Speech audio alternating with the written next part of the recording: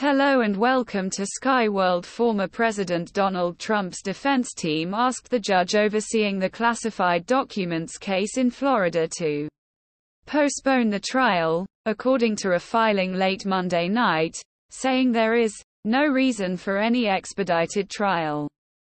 Proceeding to trial during the pendency of a presidential election cycle wherein opposing candidates are effectively, if not literally, directly adverse to one another in this action will create extraordinary challenges in the jury selection process and limit the defendant's ability to secure a fair and impartial adjudication, the former president's lawyers wrote in the filing.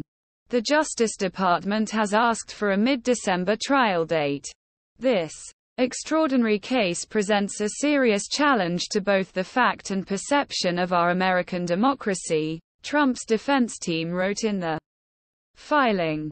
The court now presides over a prosecution advanced by the administration of a sitting president against his chief political rival, himself, a leading candidate for the presidency of the United States.